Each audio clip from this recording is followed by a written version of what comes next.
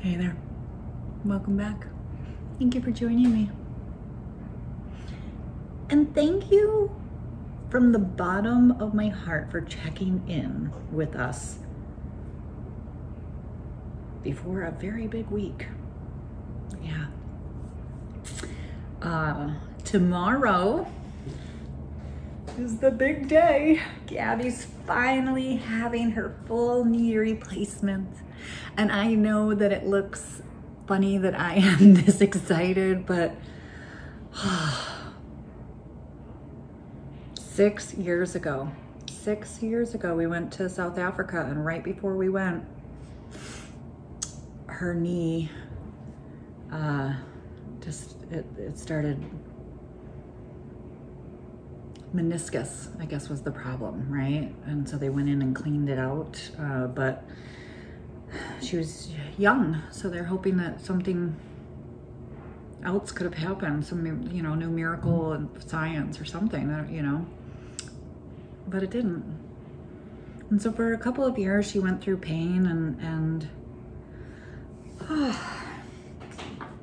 she just endured it, thinking like, one, the fallacy that we all have fallen into, that work is too important and that we can't take time off. But more so like really hoping for the science, right? And then 2.5 years ago, I got diagnosed with stage 4 cancer, so she had no option. And the worst of it has been that throughout this 2.5 years, she just had to put it to the side, right? And I mean, her knee is like this big. She's been hobbling and running our household and just in pain with no end in sight, because my cancer like dominated. But this is why I'm smiling, right? Even though tomorrow was like this, it's frightening. It's a whole knee replacement, but it's amazing. The science of this. They literally 3D print her knee. She's gonna have a whole new titanium knee tomorrow, but they like make it exactly so it fits in. This procedure is an outpatient procedure. They I'm taking her in the morning, and I will be taking her home in the afternoon. This is crazy, right? I'm feeling so freaking grateful right now that this is happening. What I'm working on right here, which is it's making me smile too, is I get to do the caretaking, right? We were just talking about this, my wife and I, because I just made her some bone broth to drink, because she needs, all of the stuff to rebuild. She's about to tear those muscles apart, and we're gonna have to rebuild them. Hence why I'm making grab and goes. And what I'm working on right now is oatmeal, little oatmeal grab and goes. And I have collagen in the oatmeal. But it's bringing back a lot of memories of my wife, what she had to endure, like what she had to do, like when I was handing her the beef broth, I was like, on the beef broth, I wanted to taste it to make sure it was okay. But as soon as I started bringing it up, I'm like, and not because I have anything against beef or such, but because my approach to my cancer was militant. If you remember, I was a caretaker for my dear friend Kevin for a few years, and then my father-in-law. And so I know what's really, really important, and I know what's devastating, right? I know that I put Kevin in the hospital 5 out of the 6 times that I did, and it was dehydration that took him to the hospital. That's why I'm so, track everything I drink and, track everything I eat. And my wife and I did this together, but the onus of it was really on her, right? Because she had to create or provide or somehow get this, you know. And again,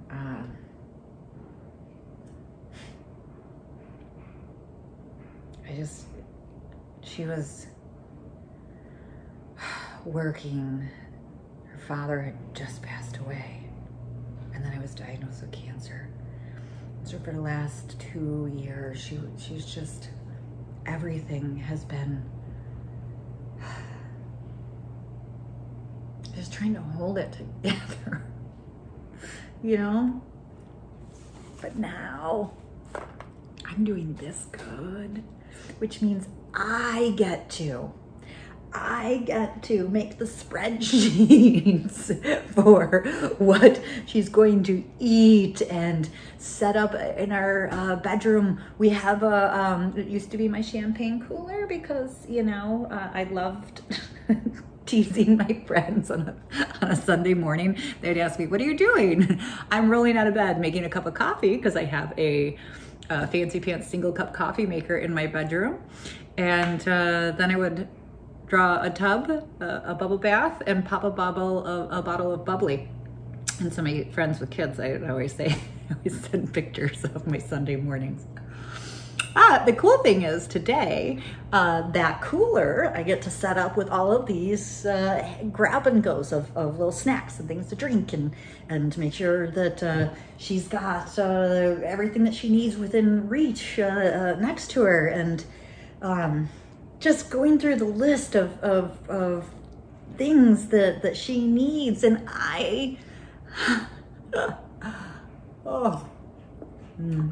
apple, fiber, right? I'm making her 3 kinds of oatmeal.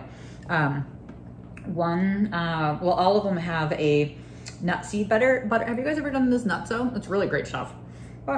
Protein seeds, the honey, and then one's gonna be an apple raisin walnut, the other one's gonna be peanut butter chocolate banana, and the other one's gonna be fresh raspberries and blueberries, right? So depending on what does she feel like today. I feel so honored. You know, we've talked about my struggles of the sadness of losing your future, right? And the one of the largest things, not the only thing. I also worry about my sister. But one of the things that greatly bothers me and makes me very sad is thinking about my wife and someday her being alone and having to go through life alone.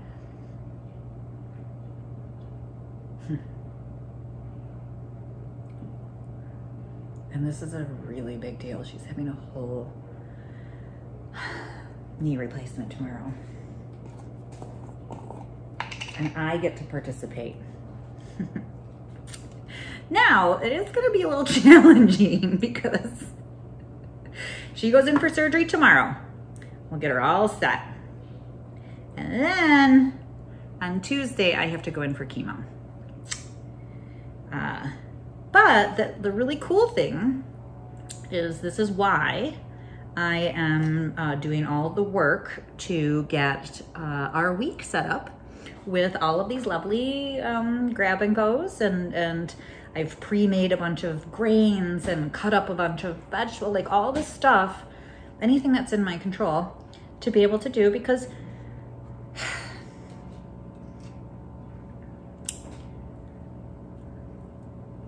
today I'm like this. On Tuesday, I will be a quarter of this, right? Yummy. And I'm very forgetful, and you don't know my energy levels. So, break it down, right?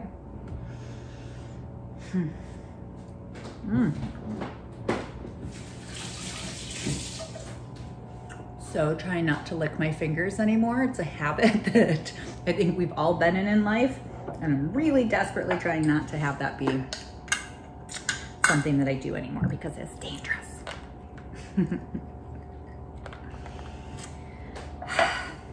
All right, I'm gonna let you guys know how it goes. I'm just so excited we're here. I have been saying since January that we were gonna get her strong enough and healthy enough and focus all on her, and I'm just so excited. I'm so excited for her because this is gonna suck fucking hairy balls, but in 4 to 6 weeks, she'll be grateful. Yay. All right, I need to keep going through my list. Okay, thank you guys for checking in on us. All right, I'll let you know how it goes.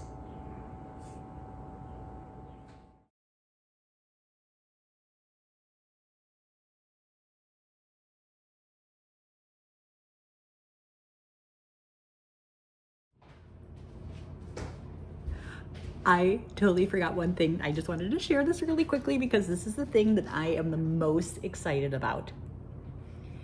When I was diagnosed, as you can imagine, I was public facing, right? Like I was the grand lunch lady at Google. So like 800 people know me and cared about me. And from there, and then I've been a mentor. I had all of these young people that came up behind me. Like, just, can you imagine how my poor wife, and that's not even including my family and friends, and right? My wife was getting crushed every day with so many people reaching out to find out how I was doing, what they could do, blah, blah, blah. It was overwhelming, right? It's why we actually created, oh, I can't even remember what it is right now, but it was, because that's Chemo Brain, Caring Bridge. We created the website just for that. And it was our friends that were posting to it, which was really wonderful, right? And actually, the reason I started chatting with you on this format was I wanted to take that away from my wife. She no longer needed to communicate about me for me, right? It was their gift. Now I'm super excited because I'm about to blast out to all of our chosen family and friends that if they need anything from Gabby, they need to check in with me because she's gonna be like high on Oxy for a few days and I'm taking all of her devices away, and I'm just so excited that I get to be the one to do this for her, right? Okay, I know it might sound cheesy, but I am so excited to be able to do that. Right, now bye.